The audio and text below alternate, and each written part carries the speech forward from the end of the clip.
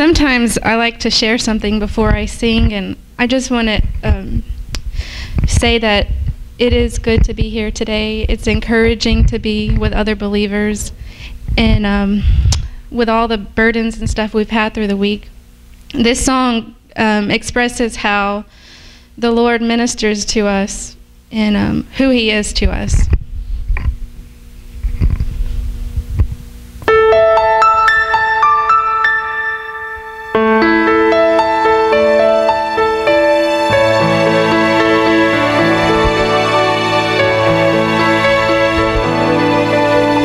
Wonderful, merciful Savior, precious Redeemer and friend, who would have thought that a lamb could rescue the souls of men? Oh, you rescue the souls of men.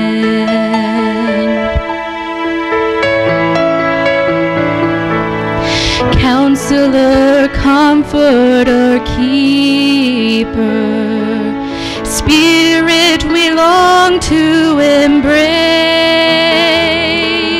You offer hope when our hearts have hopelessly lost the way.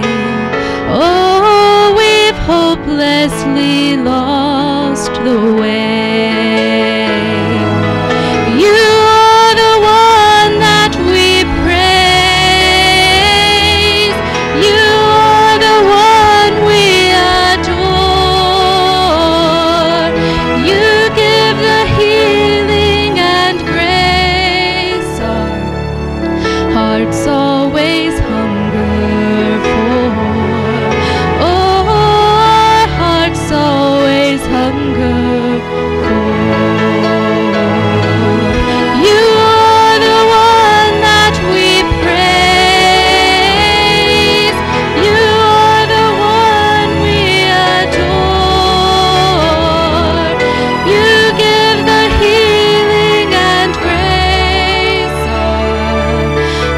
Always hunger for. Oh, our hearts always hunger for.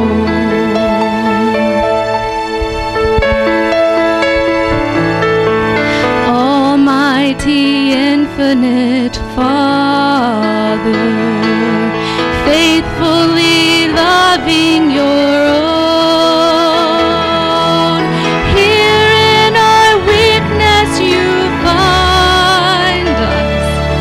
Falling before your throne. Oh, we're falling before your throne. You are the one that we praise. You are the one we adore. You give the healing and grace. Hearts always hunger for. Oh, our hearts always hunger for. You are the one that we praise. You are the one we adore. You give the healing and grace. Hearts always hunger for. Oh, hearts always hunger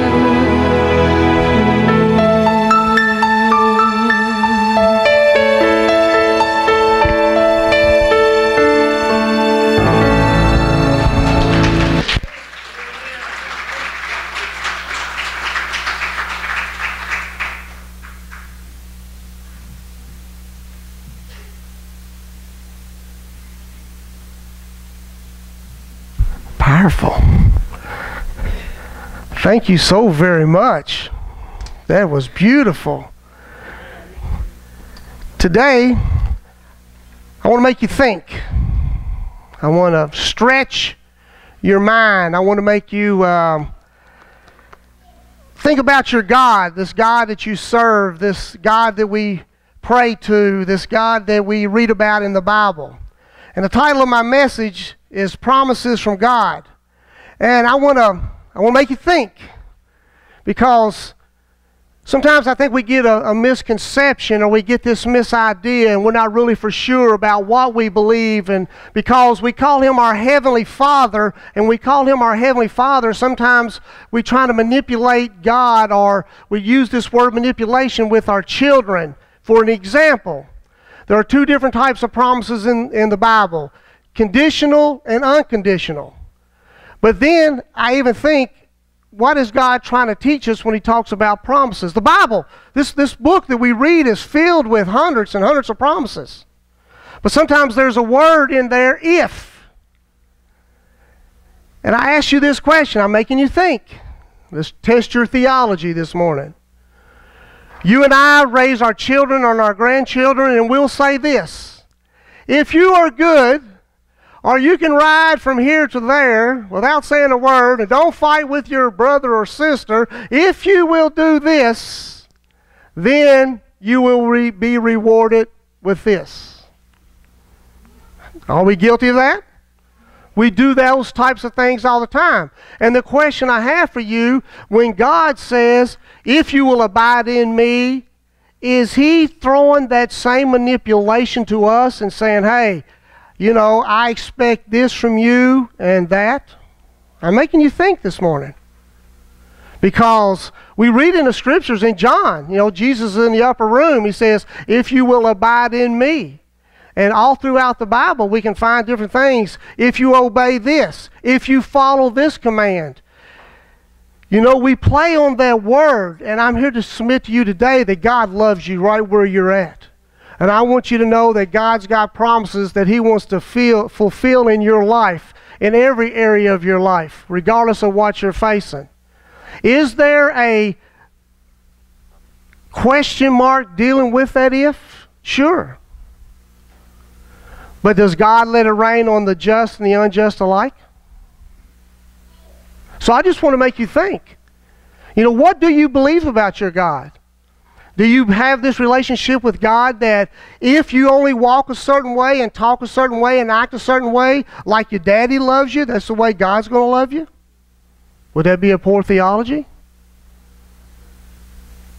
You know, we as adults, we are always trying to manipulate our children, and some of it is for their own good, because you're fed up and you've had a bad day and you don't want to get a hold of them, so you're already saying, hey, listen, just be good. I'll let you watch your cartoon. We'll go get pizza if you'll do this and do that. And we try to, and I understand why we do it, but is that the kind of God we really serve? But then on the other hand, does God want something from us? Is he expecting us to live a certain way and act a certain way and to obey him and to follow him totally in obedience and surrender lock, stock, and barrel? I just want to make you think today. One of the promises that God gave was with Noah and the flood. What did he say? He said, I'm putting this rainbow in the sky to remind me that I will never destroy the earth again by water. Now that's a promise. That's an unconditional promise from God. I want to share a couple others with you. If you take your Bibles and open them to 2 Timothy. 2 Timothy chapter 3 and verse 16.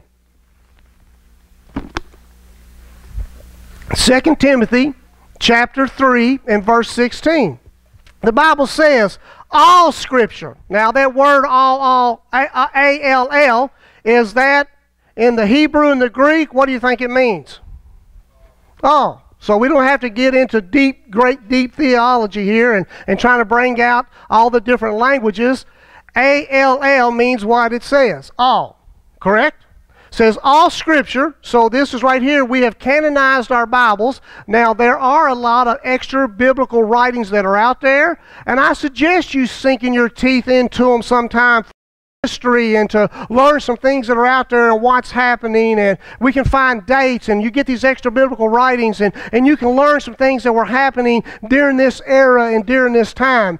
But all the theologians, God has allowed this book Now you understand it's written by 40 different authors over a 1,500-year period and covered literally hundreds and hundreds of different geographical areas of this world, and all of it dovetails together, and we have canonized it, and we have made it God's holy word by God's leading, right? So we can say that this book that you have from Genesis to Revelation is the Scripture from God. Amen? We're with that. So it says, all Scripture is inspired by who? By God. So then, God says, I'm giving you this. Now, it's a love letter. Now, please hear me. You know, what God has planned for us, you can go back to the first couple of chapters of Genesis and the last couple of chapters of Revelation, and you can find that God has instilled for us, or His design for us is to be in the garden and in heaven. This thing called earth is because of our doings, and one of these days, we're going to step over into this new heaven and new earth and experience what God has really had in store for us, and we're all looking forward. We know we have a loved one who's already experienced that, and we're going to celebrate his homecoming tonight and tomorrow. Him going home. We call it death, but it's a celebration of what our Bible says.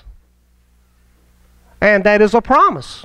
Miss Craig, do you believe what the Scripture says, that your husband is in the presence of God? Yes, she's shaking her head. That's our hope. That's what gets us through. So we know these promises. So God's not trying to manipulate us, but there on the other side is, for Mr. Craig to go to heaven, the Bible says you've got to accept Jesus Christ as your personal Lord and Savior, repent of your sins, and receive what He did on the cross for you. So there are some stipulations, but it's not so God can manipulate us. He says, listen, I got your best in mind, but I want you to choose voluntarily. So you got to understand, you know, when he uses this word if and all these things are taking place. He says here, all Scripture is inspired by God and profitable. So it's for our benefit, for teaching, for reproof, for correction, for training in righteousness. Look at verse 17.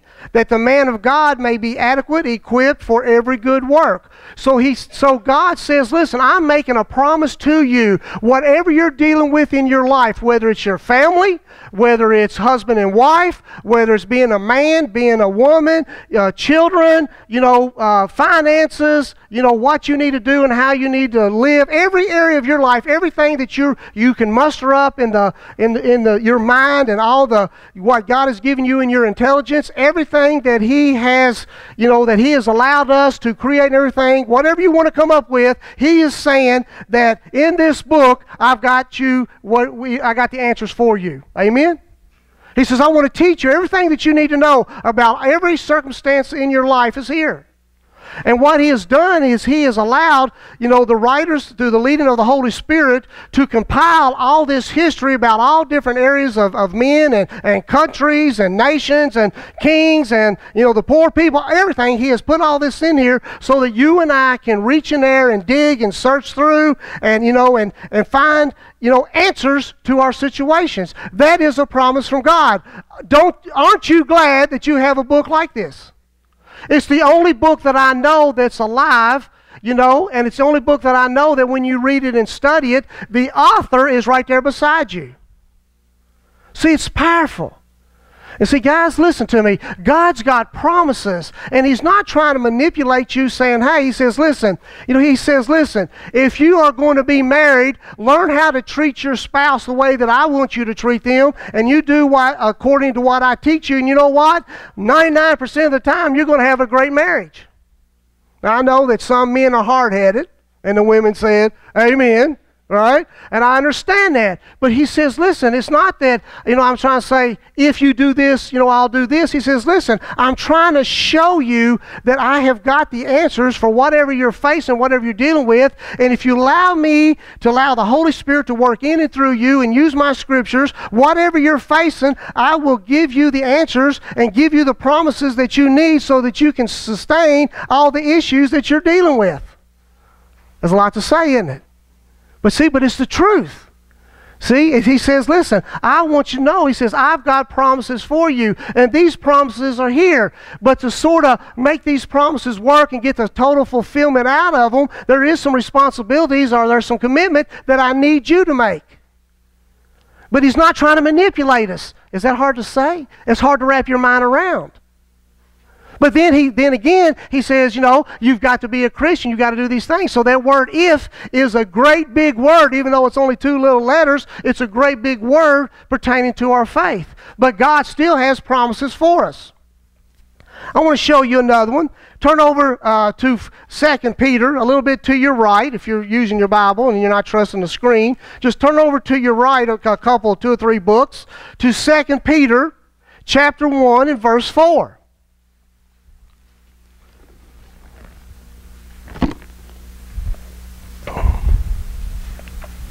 The Bible says, for by these, he, talking about God, has granted to us his precious and magnificent promises, in order that by them you might become partakers of the divine nature, having escaped the corruption that is in the world by lust.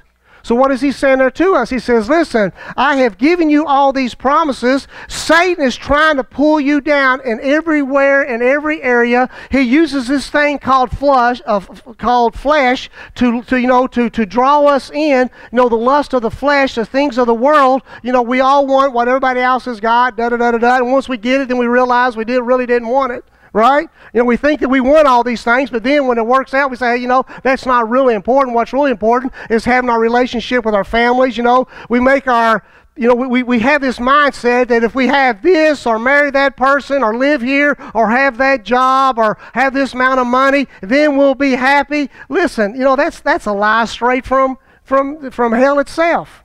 You know, it's a mindset. You and I have to believe and understand that God, does he want us to achieve? And yeah, sure. You know, and have the things. Yeah, God's not messed up about that. The richest people in the world you'll find in the Bible: Solomon, Abraham, David. You know, these were rich people, richer than what we have today.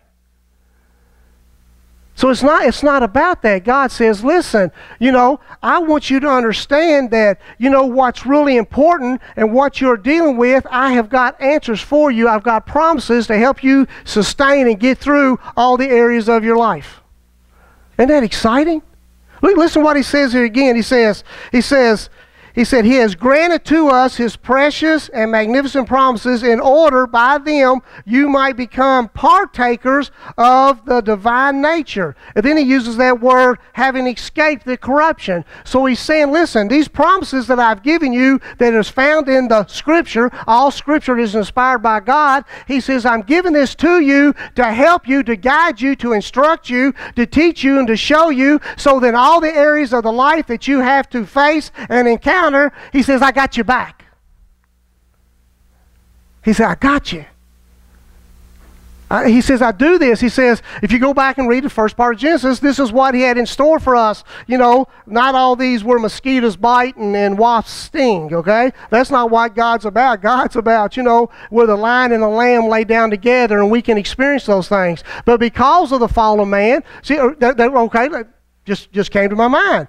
What did he say to Adam and Eve? He said, eat of every tree, but, right? If you do this, this is what you will receive. If you do that, this is what you're going to receive. But was God trying to manipulate us into being a certain way? No, he said, I'm telling you the truth. Listen, if you get out here and you get caught up in all this, this is what you're going to deal with. These are the issues you're going to face. These are the circumstances. If you get out here and drive, you know, 110 miles an hour, what's eventually going to happen? You're going to wreck. You know, that's an absolute. Now, unless you're on a racetrack and you're driving, you know, a NASCAR or something like that, and you're doing something of that nature where it's designed for that. But if you go up here and run up and down this highway driving like an idiot, guess what? You're going to hit a ditch, a tree, a culvert or something. That's just the law of nature. You agree? So God is saying, listen, put this in perspective. I have given you my scriptures. I've given you my love letter, so that all the areas that you face, I have got promises for you that will help you sustain and get through every area that you're hurting. Isn't that powerful? Wow.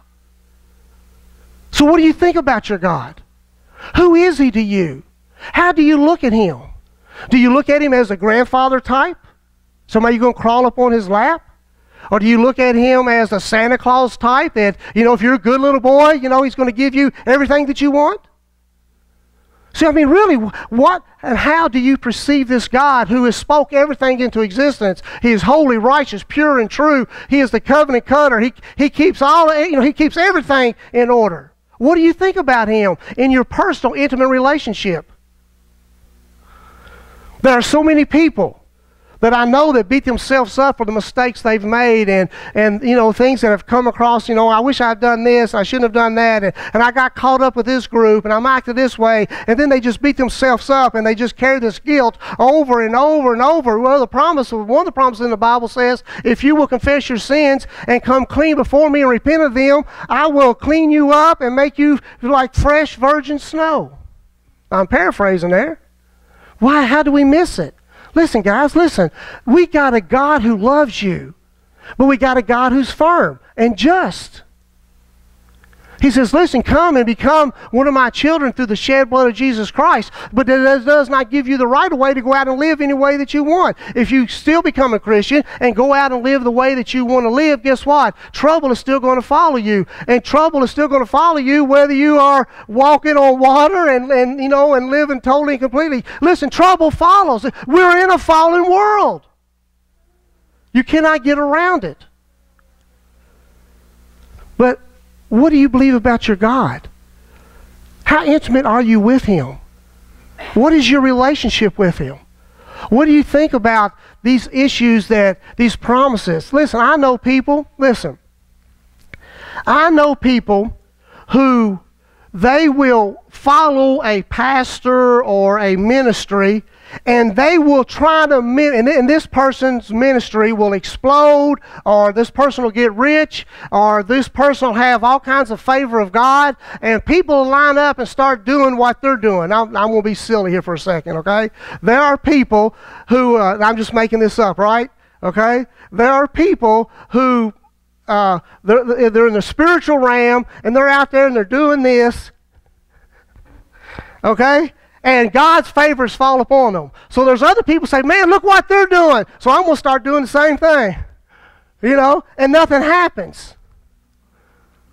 Right? You know what I'm talking about? I mean, there's people who try to, they're trying to mimic someone else, or I'm going to have this ministry, and I'm going to do this, and I'm going to do that, and God bless them. So, here's a program that worked for this group, so we're going to do this program, and everything's going to work out. But I'm asking you, what about you and your relationship with God? How do you study the Scriptures? Are they inspired? Are the promises of God for you? Does God try to manipulate you to have you to be this way or that way? Or is God trying to tell you, listen, if you will act this way, this is what will happen. These are the benefits you will receive from it. I'm not trying to tell you to do these things because I want to manipulate you. I want to try to tell you these things because they're better for you. Does that make sense? And so we get it all confused. Well, let me give you another one, all right? I'm just trying to make you think here, all right? I just want to make you think. Another one is found in Matthew. Matthew chapter 11.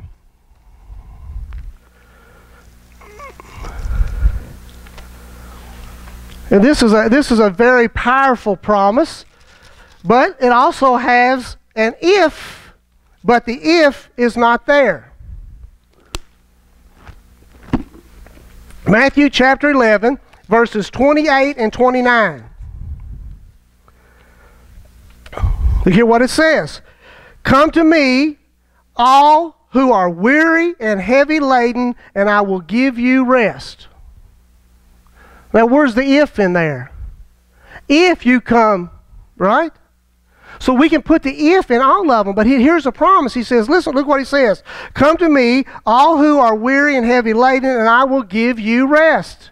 Listen, guys, is that what we need? Isn't that what we need? We need peace. When we see our world in total disarray, we see what's going on with Israel and Iran and Russia and the United States and the economics between the Democrats and the Republicans and the independents. You can just see this mess just brewing over and over and over in every country, every newscast. It doesn't matter where you turn on, what city, what state. There are rapes and murders and violence and break-ins. Just every state, every TV station. And we see all this going on, right? But God says, through His Scriptures, which are inspired, if you will come unto Jesus, right, who are weary and heavy laden, that's all of us, right? What's He say? He says, I will give you rest. Take my yoke upon you and learn from me, for I am gentle and humble in heart, and you will find rest for your souls. Now, guys, is that a promise that we need to really let our minds and everything that we have sink into? We need to meditate upon that. What's he saying? Our whole world is in disarray, but if we will come unto Jesus and trust in him and walk in faith, even though everything else is going to hell in a handbasket, if you will, he's got it under control, and we can find rest in him. Amen? And how is that exemplified? I watched it through Miss Craig this past week. I've seen it with the sisters, the Carr family. I'm talking about death. That is the greatest doorway we have to walk through. It says, hey, those of you who are heavy, you can't understand things. You're trying to do what's right, and it just doesn't seem to work out. Family right here in the front, Chris and Mary. You've had 3 weeks of tough times too, haven't you? Yeah, we all have. And we say, oh Lord, we get down on our knees and we put our offering in the plate, and we get down on our knees and we pray, and you know, we read the scriptures and we walk on faith and in faith and all these things, and it just seems like we're bombarded with all the issues of life, and we're almost to the point where we just can't hold on any longer. And Jesus says, hey, you're a candidate for my rest if you come unto me.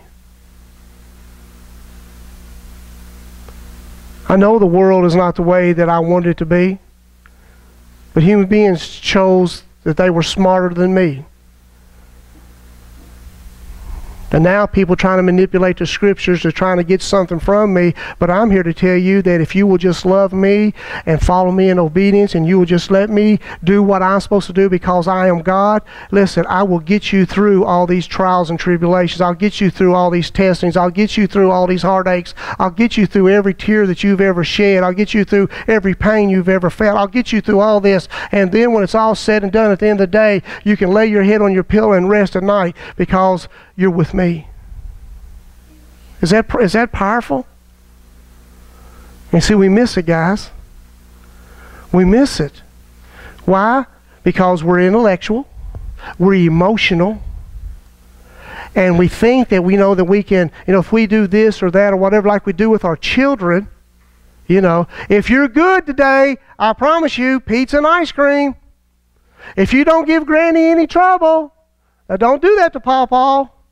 Now, come on now. You help Mom and Dad out here now. You go in there and you clean your room. I ain't saying all those things are bad because, you know, we got to do what we got to do. I understand. But sometimes we roll it over into the spiritual side, and we think that, you know, because we have done this and we've done all these things. Haven't you been around families that try to do everything they possibly could, and they just had turmoil just after turmoil after turmoil?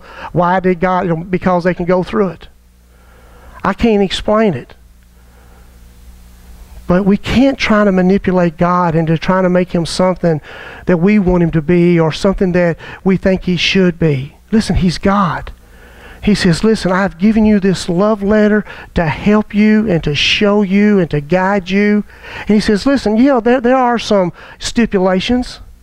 And I'm not trying to put stipulations on you like you would your child. But listen, there's going to have to be a commitment from you. There's going to have to be a thing called faith. There's going to have to be a thing in trust. And you know, you're going to have to lay it down on the altar and leave it there. That's what God wants from us. I want to ask you again, what do you think about your God? Who is he to you?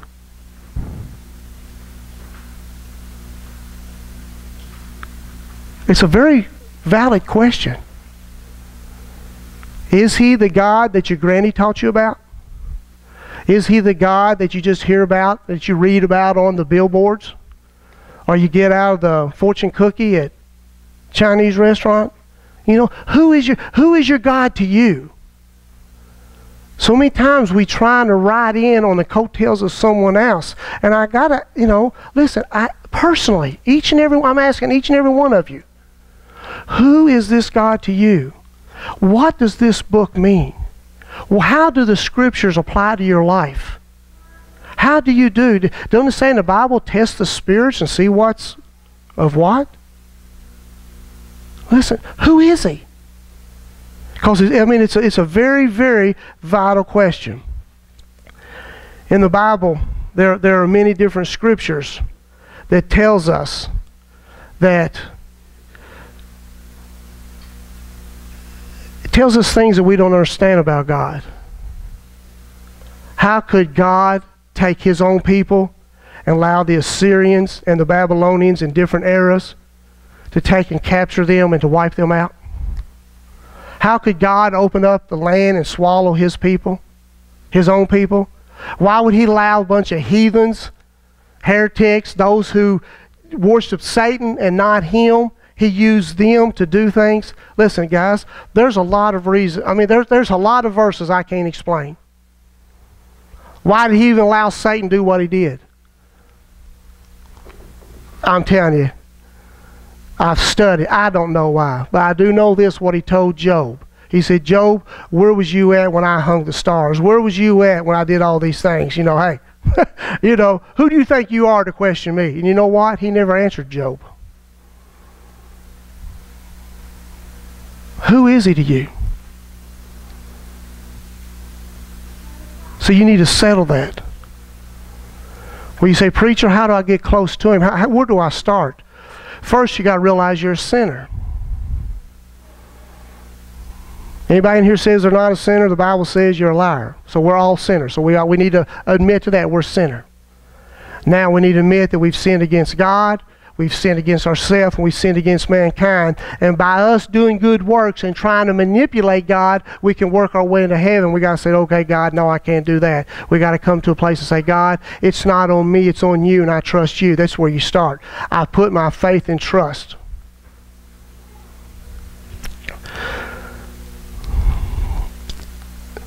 You all came in and sat in those pews today. You knew they were going to hold you, didn't you? Right? If you got something that's a little shaky, what do you do sometimes? You sort of feel, so hey, do I need to, does this be a good thing to stand on? I just decided to say that.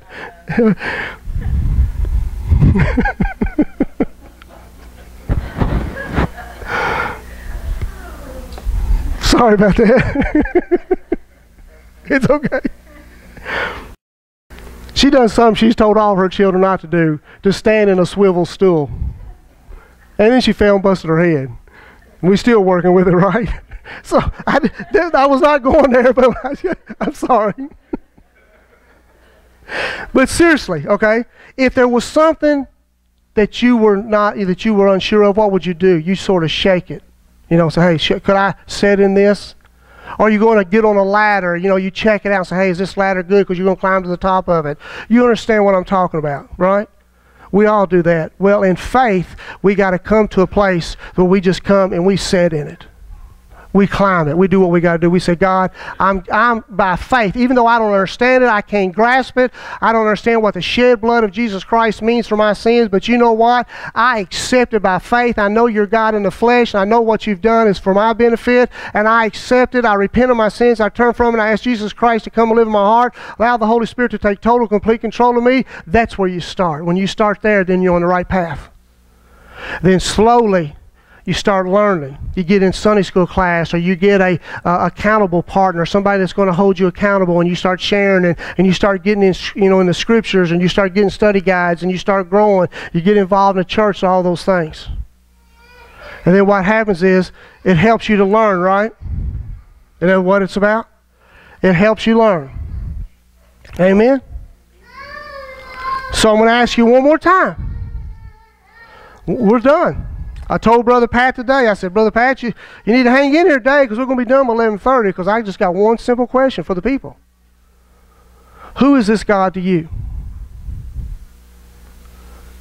Listen, you need to nail that down.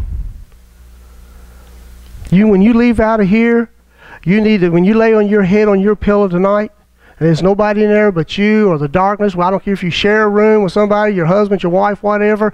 Before you close your eyes tonight, you need to come to the conclusion, who is this God to you?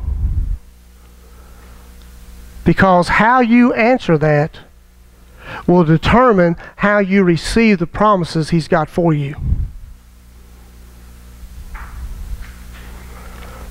Everybody runs game. Y'all understand that? Everybody's a politician. And I'm using it in a negative sense. It's who we are. We all call in favors. Hey, you got the answers to the test? Can you help me? Hey, I need to get my car fixed. Hey, man, this is Gary. When I go to Kentucky, you know what I do? I call the guy. I say, man, look, I'm only here for a day or so, man. Can you get my car in? He said, man, anybody drive all the way from Arkansas to get their car worked on here? He said, man, I got you. I use it. We all do. We all play games. We're a game player. It's just who we are. We can't get around it. Are you trying to play games with God? Settle it. Who is this God to you? Will you bow your heads, please? Every head's bowed and every eye's closed, and you're just meditating there. Who is He to you?